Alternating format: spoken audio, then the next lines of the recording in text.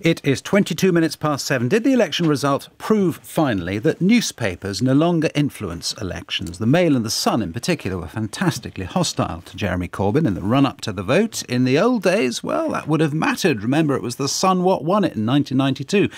But now, well, perhaps not so much. Kerry-Ann Mendoza is on the line, who's editor-in-chief of The Canary, which is the Jeremy Corbyn supporting website, and Neil Wallace as well, former deputy editor of The Sun, former executive editor of the News of the World. Morning to you both.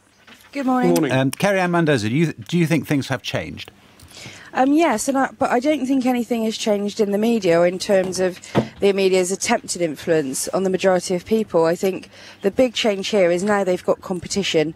They've got competition in the form of The Canary and a whole fleet of new media sites like Evolve Politics, Another Angry Voice, who have been working really, really hard over a number of years to develop a space in this country where we could have conversations that were not happening in the mainstream media. And these are progressive conversations. You know, The Sun and the Daily Mail spend every day trying to sow hate and division, divide people by ethnicity, by class, by whether you're in work or out of work. And there's a whole groundswell of people who are just looking for a kinder world, a more compassionate country, and to bring people together around common ideals and values. And I suppose and we've been doing that work. And what's so exciting about this period of time is that when, we've spent 7 years under, various forms of Conservative government, which was just sucking the life and energy out of people.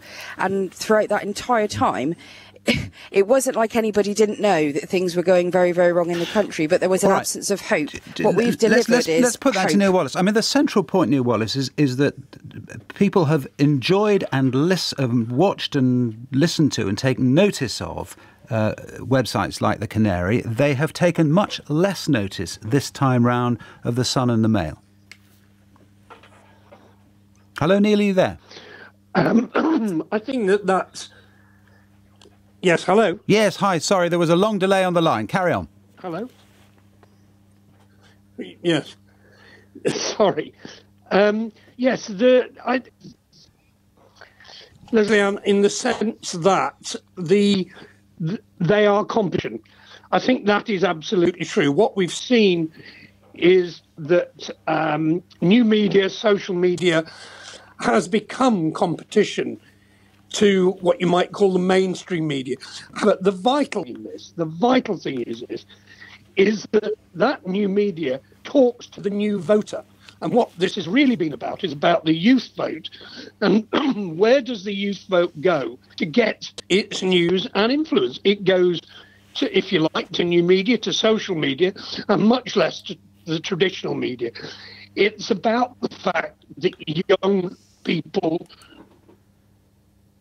No, I think we're losing the line. Well, with the point that he was making, Kerry-Ann Mendoza. In a sense, it's not the politics. It's the place. It's the place that people go for their news. That's what matters now. I think the sort of political class and the media establishment would be making a really big mistake if they went that route. BuzzFeed is online, the Mail is online, all of these places are online, and in the run-up to this election, the Canary website, not our Facebook page, the website, reached 25 million hits. We outperformed Reuters, The Economist, New Statesman, The Spectator, even Rupert Murdoch's The Times for online traffic.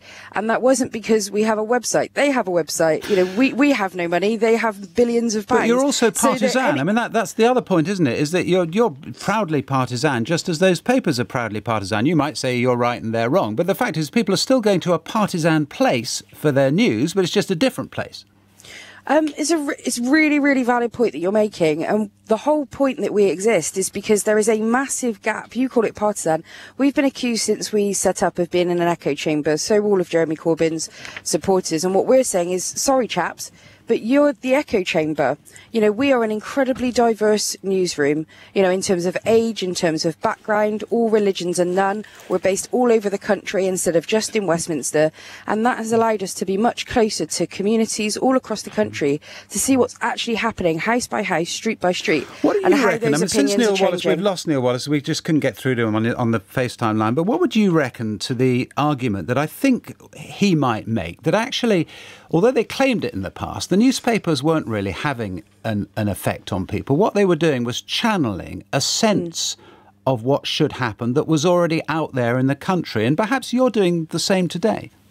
I think the power of the media to shape our view of ourselves, each other, and the kind of world that we can and that we want to build together is absolutely enormous. That cannot be underplayed, because stories are everything. You know, what we think is possible does determine what we then do. I think the difference that we've been able to make in this election, and it wasn't just us, this is a whole fleet of new media sites, was say to people, there's hope. You're not alone. You are not mad. You know, there are a lot of other people who also feel that this country has become a cold and cruel place, and we need to take better care of each other. And it won the day. Kerry-Ann Mendoza, thank you very much. And Neil Wallace as well, thank you to you, and apologies we couldn't manage to get through to him in the end.